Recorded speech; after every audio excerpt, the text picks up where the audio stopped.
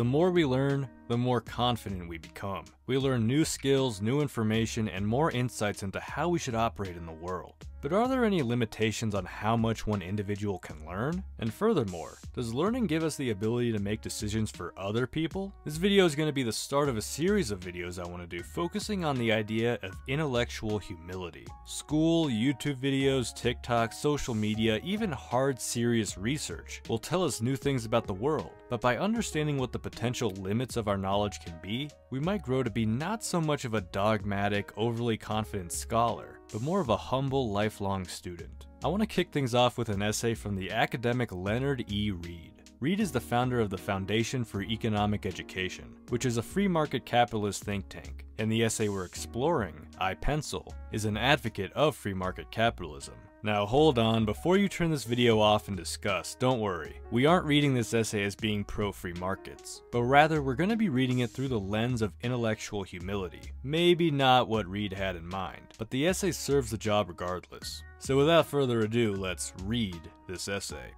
Please don't unsubscribe. So the essay is written in the first person from the perspective of a pencil, hence the title, I Pencil. Although we've definitely pivoted more towards typing on our computers, pencils are still very much commonplace and almost seen as dispensable. There's so many of them that we've seen and used that we tend to devalue them. But this pencil wants to make an argument for its importance. But sadly, I'm taken for granted by those who use me, as if I were a mere incident and without background. I mean, there's a good chance there's a pencil within the room you're in right now, and you're not freaking out about it because really, it's just a pencil. It's a simple tool. Simple, yet not a single person on the face of this earth knows how to make me. This sounds fantastic, doesn't it? Especially when it's realized that there are about 1.5 billion of my kind produced in the USA each year. Now you might take issue with the idea that no single person knows how to make a pencil. That's certainly a bold statement considering how many there are. But the pencil explains why this is by going into its history. Let's start with the wood. The wood from this pencil comes from cedar trees in Northern California and Oregon.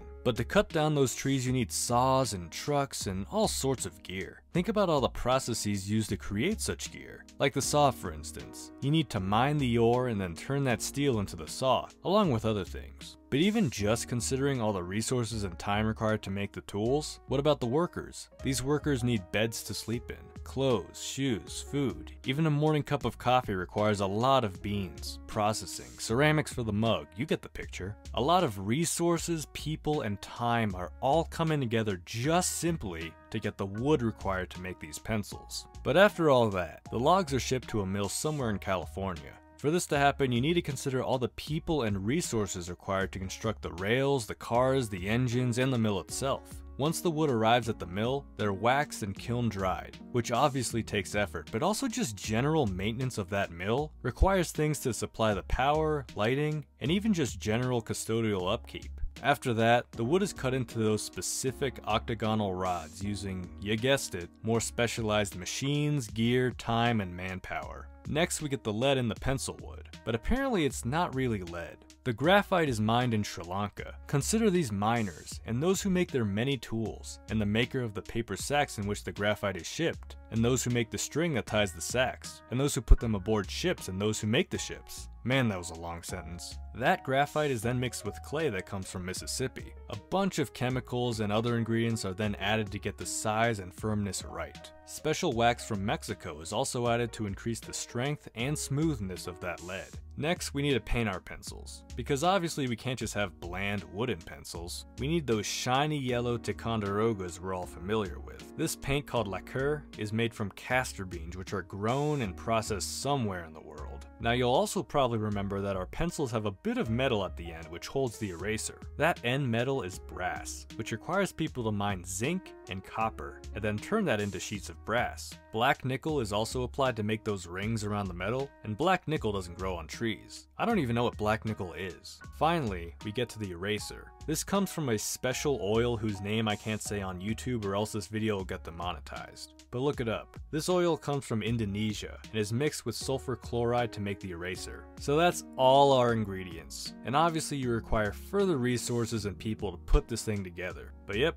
That's how you make a pencil. So what Reed means by no single person can make a pencil is that it would probably take more than a lifetime to single-handedly require the resources required to get the resources required to get further resources in order to get other resources. You get the point. To create a pencil, you require millions of human beings to come together with their own specialized knowledge and skills to add a little bitty part to the overall creation process. There isn't a single person in all these millions, including the president of the pencil company, who contributes more than a tiny, infinitesimal bit of know-how. The only difference between the miner of graphite in Sri Lanka and the logger in Oregon is in the type of know-how. The point is that there's no one single mastermind behind this operation. There's no one with a blowhorn ordering around people to do this and that, but rather millions of people who don't even know each other and might even hate each other if they did meet, are working together to add a little bit to the creation of this extremely simple and mundane thing. There is a fact still more astounding: the absence of a mastermind,